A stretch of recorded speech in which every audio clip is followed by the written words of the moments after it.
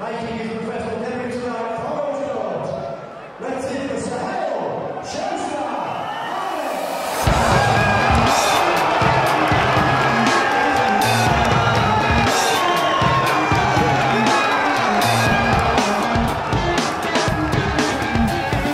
My name is Sahel Ahmed. I am a professional boxer. I started boxing when I was 17. I did taekwondo before that. I couldn't express myself as an athlete, as a person in taekwondo because there are so many ancient rules and regulations and you have to stick to certain things and you can't dress like the way you want to dress and you can't fight sort of the way you want to fight. It's just, everything is so structured. Fighting is something that it comes within you, you gotta be how you are as a person. Your character reflects a lot in your fighting style. So I was supposed to be fighting for GB squad for the Great Britain on the Olympics, but I had an injury, so I couldn't do that. Everything literally was just not meant to be. I wasn't meant to be doing that. I was meant to start boxing, and then, it just didn't go through the qualifying rounds, and that's when I stepped into boxing. There's a lot of skills, and there's a lot of science, and there's a lot of thinking involved in the game that you cannot see if you are not a boxer yourself. All the psychological warfare, all the psychological fights and all the psychological things that goes into the product which is on the night of the fight. It's only a fighter can see that in the trainers, behind closed doors.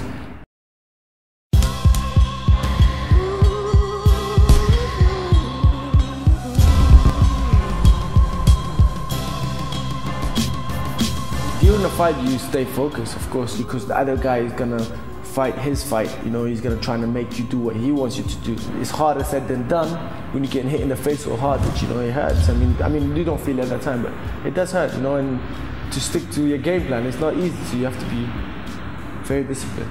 You're just so focused, you just block everything, your friends and everything. You become so cold in a way. That's what happens to me personally. I just literally do not care about anything else. I just want to get in that ring and just show what I can do. I'm Muslim, and my mom, as soon as it's the day of the fight, she just prays from morning that day until my fight is finished and I'm safe. And I call her mom, I'm okay. She hears my voice and then she stops. As a kid, it was my dream to be a professional boxer and to do what I love and to make a career from it. My current goal is to make an impact on a younger generation, especially where I've come from. I've come from a really underprivileged background. If one person can look at my story and see where I've come from and I can change their life by they're looking at mine, I've achieved everything.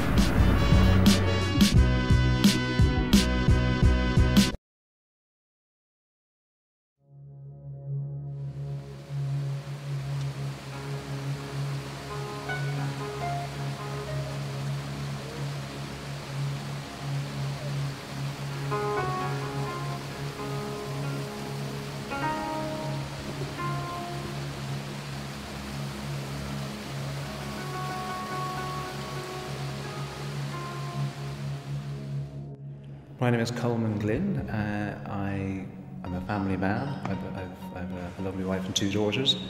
I work in IT. I do Aikido.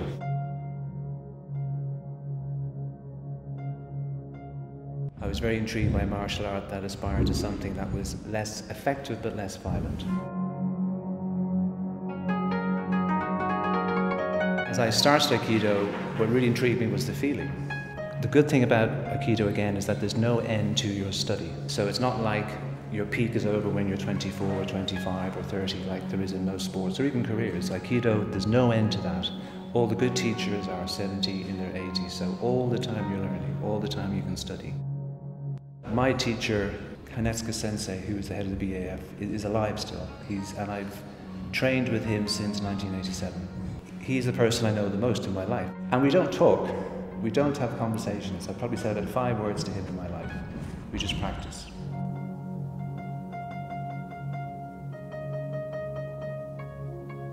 Behind the techniques, how you feel, how you relate to people, what you think about it, you can take that to the rest of your day. No one wins in war, no one wins in conflict. No matter how big or how small the conflict, even personally, people will feel bitter. Your work colleagues will always dislike. I want to be happy and peaceful. How? I want to relax. How? So what can I do that can help me reach that so I can read? But reading is just words, so mind and body. You imagine after 20, 30 years practicing in something like Aikido, would you be more happy or more content? Probably I am more aware of the moments I'm happy and content, and I recognize them more. I can get a very good feeling when I do my Aikido always. I have my own exercises that always make me feel good. Often that's a fuel for doing something. You know, that little sense of there's something else, there's maybe something more, I could be a bit this, just keeps driving you. And then as you do more of this type of thing, as your awareness, I suppose, develops and your self-awareness develops, you have more to work with. You know, it's like an onion. You peel off one layer, another layer, another layer, and there's no end to that. You know, so there's always another sense of yourself, another situation, a new personality. It brings up something different in yourself. I aspire to be happy and content, but that's a thing you have to work at. So